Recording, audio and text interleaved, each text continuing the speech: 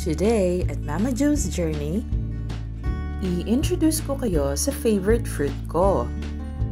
Ito ang granada o mas kilala sa international name na pomegranate. In my opinion, this is one of the best fruits in the world. And yes, kayang-kayang mabuhay nito sa atin and it's surprisingly easy. Pero bago ang mga growing methods ng pomegranate, ay talakayin muna natin ang benefits ng pagkain nito. Ito ay nagtataglay ng mataas na content ng vitamin C. Ang isang bunga ng pomegranate ay nagtataglay ng mahigit 40% ng ating daily requirements sa vitamin C. Ang pomegranate ay isa sa mga prutas na nagtataglay ng pinakamataas na antioxidants. 3 beses na mas mataas ang antioxidants nito kaysa sa red wine and green tea. Kaya naman ang pomegranate juice ay nakatutulong upang tanggalin ang mga free radicals at protektahan ang ating cells. In addition to vitamin C and vitamin E, ang pomegranate juice din ay mayaman sa folate, potassium, and vitamin K. Siguraduhin lamang na ang kinokonsume ninyo ay 100% pure pomegranate juice without added sugar, or, better yet, juice it fresh. Ito rin ang tinaguriang most heart-healthy juice sapagkat pinoprotektahan nito ang heart and arteries.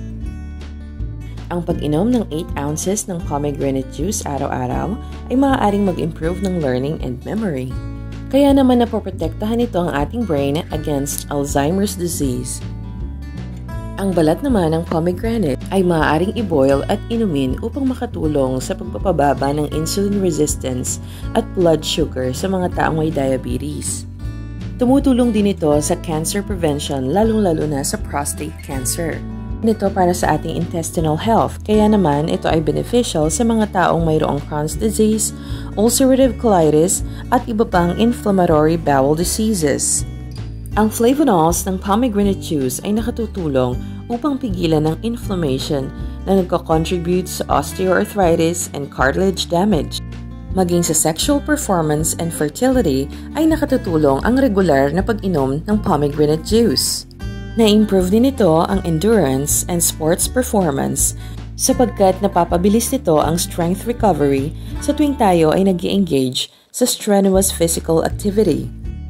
Bukod sa masarap na, talagang hitik sa health benefits ang prutas na ito, kaya naman ito ang tinaguriang food of the gods sa Greek literature. I'm sure, lalong gustong-gusto mong magtanim nito, hano? Kaya't heto na ang mga paraan ng pagpaparami sa kanya. Ang unang method ay maaari mo siyang itanim mula sa kanyang buto. Narito naman ang itsura ng mga tuyong pomegranate seeds. Matigas ang mga buto nito, lalo na kung ito ay natuyo. Kaya naman ang isang method na ginagawa ko ay isinosoak ko muna siya overnight sa tubig, katulad nito. Mainam ang practice na ito sapagkat kahit papaano ay lumalambot ang buto at mas madali itong mag-germinate. Narito na ang itsura ng nasoak na mga seeds ng pomegranate. Ready na itong itanim. Kumuha ng maliit na seedling bag at lagyan ito ng soil mix para sa seedlings. Humukay ng may 1 sentimetrong lalim ng lupa. Pag nahukay na ito ay maaari nang ilagay ang buto. Usually, ang practice ko ay 2 buto ng pomegranate ang nilalagay ko para mas mataas ang chance na mayroong tutubo.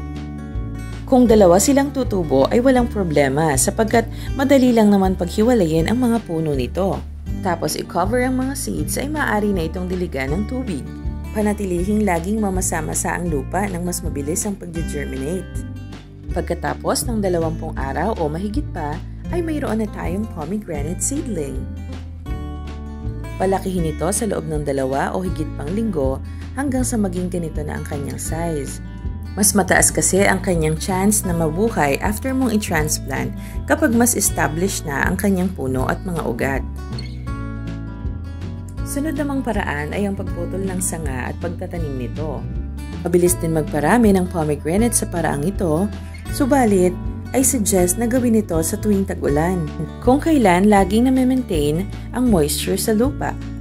Tatanggalin muna natin ang mga dahon at sanga nang sa ganon ay makapag-concentrate ang ating pomegranate stem sa pagpaproduce ng mga roots. Anyway, ang mga dahon na ito ay malalagas din naman kalaunan.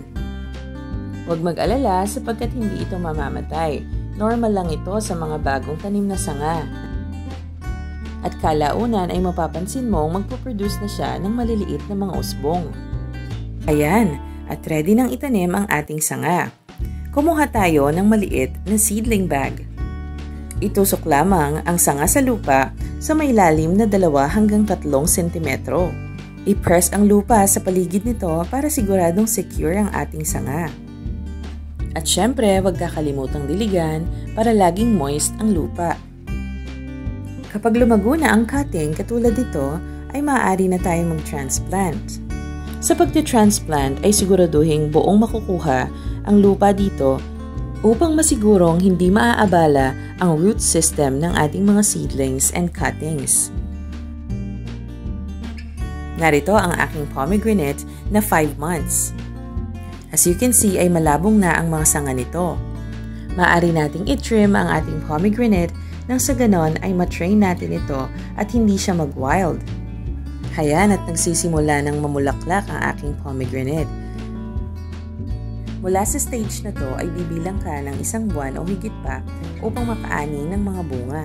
Ito ang isang short video ng isang malaking pomegranate.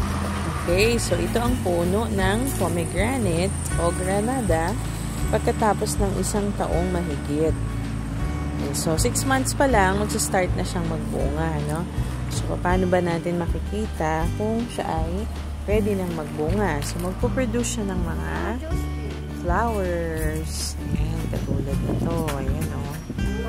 Ganyan ang flower niya. And then, pag yan ay na-pollinate ng properly, magiging na siyang ito. Okay? So, ayan yung baby fruit. O, nakaporma na siya. O. Ayan, may flower pa ulit. Then, pag medyo lumaki-laki na, ano siya. And then, tapos magiging ganito. Lalaki yan ng lalaki hanggang sa ito.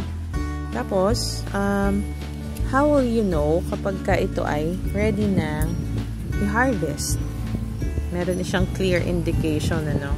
So, dito, wala pa tayong nakikitang pwede nang i-harvest kasi yung pomegranate na pwede nang i-harvest ay magbibiyak yan. Magbibiyak. Okay? Pag bumiyak yan, makikita mo na yung mga seeds niya sa loob na mapupula. Yun na yung juicy na seeds niya.